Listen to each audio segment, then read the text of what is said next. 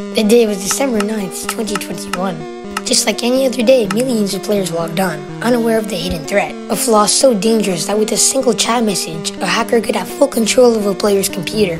Yes, just a simple chat message. This is a day that Minecraft wants you to forget.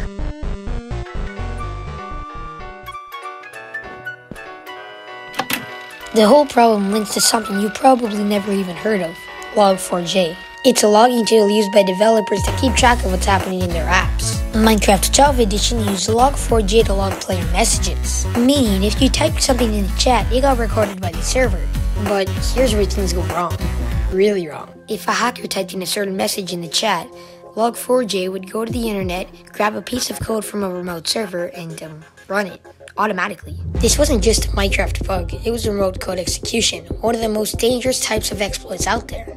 This exploit, later named Log4Shell, didn't just hit Minecraft. It hit cloud services, banking apps, tech giants, and more. Mojang, the developers behind Minecraft, moved fast. Within hours, they released emergency patches.